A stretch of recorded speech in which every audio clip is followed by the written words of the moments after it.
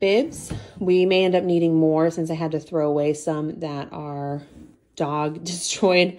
These are all hand-me-downs from when our daughter needed them. And then we've got burp cloths. You can never have too many. We actually have some in my pumping caddy, which I have a separate video about if you want to see that. And then trash bags for our diaper pail. Moving on to clothes. This is all newborn. So I always like to have the, size that he will be in, easy to access.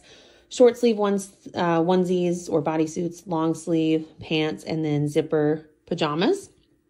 This is the Little Sleepies brand, our favorite.